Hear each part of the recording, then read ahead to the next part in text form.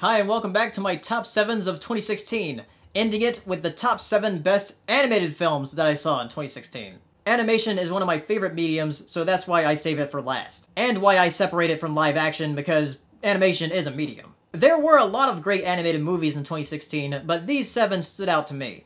Number 7 is Kubo and the Two Strings. Laika has had a really rough time just trying to get their movies to do well, and so far this is the one that has done the worst. While I don't think the story or the message is that clear-cut in the movie, the animation is by far some of the best stop-motion I've ever seen. It's extremely smooth and very impressive with that big model they had. It's just unfortunate that a lot of people didn't see it, because despite my complaints about the story and everything, it's still worth it just for the visuals.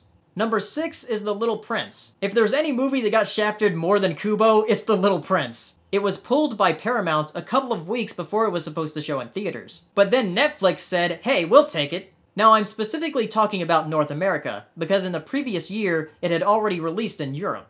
And I had actually seen it before it was on Netflix. But I did watch it again just to refresh myself. If it did come out in theaters, I would go to support it, because I want to have more foreign animation. And of all the foreign animated movies to not get a wide release, I don't understand why this one didn't get one. This has American actors in it. Jeff Bridges is one of the main characters. And like with A Monster Calls, this movie does deal with loss. But it also deals with other things like childhood and adulthood. The first half of it I really like. The second half I don't really like as much, but it's still a really good movie. So if you have Netflix and haven't watched this yet, please watch it.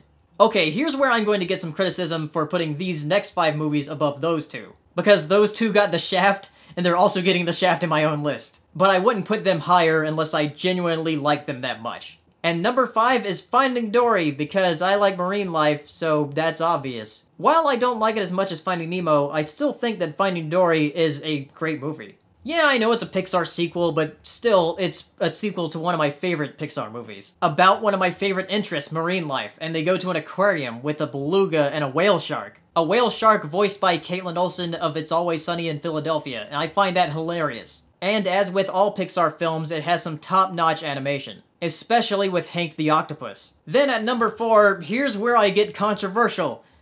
Sausage Party. Yes, I really liked it that much. A stupid idea that really should have just been a 5-minute satire of Pixar films was actually a satire on religion and belief. What the hell? And actually has a good and funny Disney-esque song in the beginning by Alan Menken. I know the animators were treated badly, but at least their effort didn't go in vain. They could have been working on something like Norm of the North. But this movie, in my opinion, was actually good.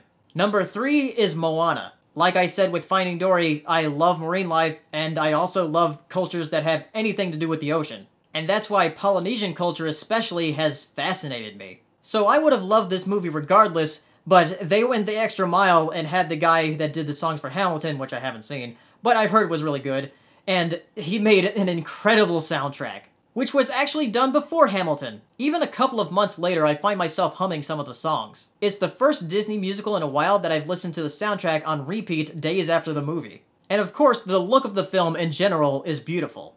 Number 2 is, again, a movie that I haven't talked about yet, but I did see this month. And that is The Red Turtle. It's a collaboration between Studio Ghibli and European animation studios. And the best thing about it is that you don't need to learn any language or read subtitles for this movie. Because like with Shaun the Sheep in 2015, this is a movie told without any dialogue. It's about a man that washes up on a shore on a deserted island. And I really don't want to give that much away because when I saw it, I didn't know anything about it. But I think the movie itself is about man's relationship with nature, and how it can be frustrating, loving, and terrifying. If you get the chance to see it, definitely watch it. Alright, number 1, what is it? What could it be? What could be the movie that I have not said yet that somebody I know is really obsessed with? It's Zootopia. I know this might be a cliche answer, but Zootopia was just really good. I did not expect to have a favorite animated movie of the year so early in the year, but Zootopia has so many things going for it. It has really great characters, an interesting environment, great animation, a message about discrimination that you think is going one way, then you see it go a different way. And by that, I mean when Judy first enters the police force, she's discriminated against. But then she learns, oh shit, I'm prejudiced. It goes both ways, there's no one way. Some may argue that the analogy between humans and animals don't really work because animals are actually different species, but I think the message works well enough for what it is. But even if you think the message doesn't come off that well, the movie is still really, really good.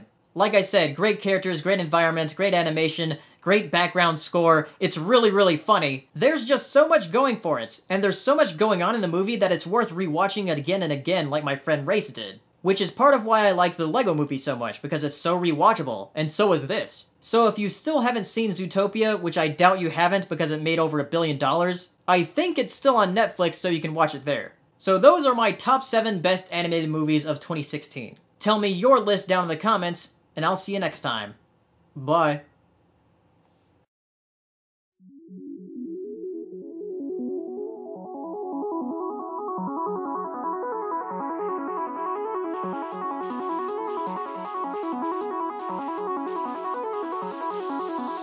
Good evening, ladies and gentlemen.